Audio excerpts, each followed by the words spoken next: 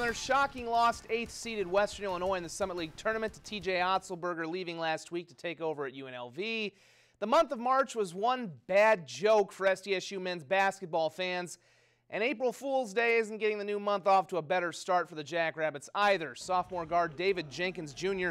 announcing via Twitter tonight that due to the recent coaching changes at SDSU, he has decided to reopen his recruitment and has been granted a scholarship release from the school. Though Jenkins did go on to say that it doesn't necessarily mean he will leave, he does want to take the opportunity to see what school will allow him to, quote, achieve his dreams. If he does leave, it could be a crippling blow to next year's Jackrabbit team, which will be led by first-year head coach Eric Henderson.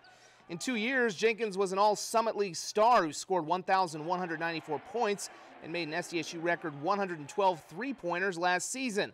The Tacoma native could become the second Jackrabbit to transfer after freshman Ryan Krieger announced his intent to leave last week, and top incoming recruit Caleb Grill also announced that he had reopened his recruitment in the wake of Otzelberger's departure.